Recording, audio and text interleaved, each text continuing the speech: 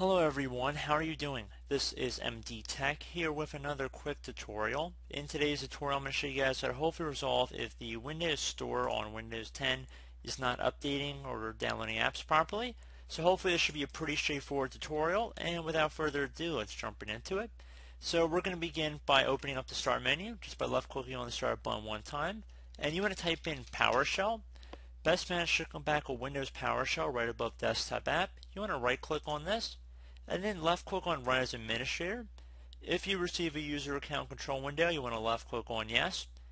Now in this Elevate command line window, you want to go and copy what I have in the description of the video, and you want to go up to this top bar right here, right click on it, left click Edit, and then left click on Paste to paste in the command.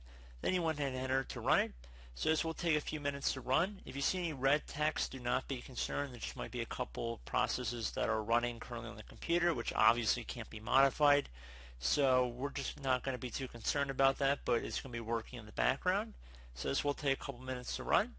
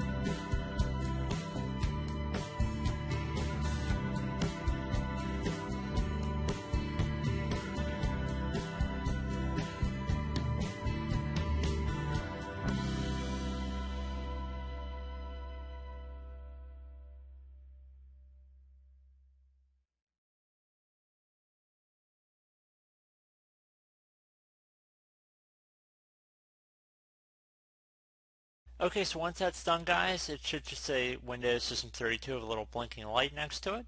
So pretty straightforward. You can see a couple things are currently in use, but we did successfully run that. So I would recommend closing out of here, restart your computer, and hopefully your issue's been resolved. I do have a troubleshooting utility I will include in the description of the video from Microsoft. You guys are more than welcome to check that out in addition to this.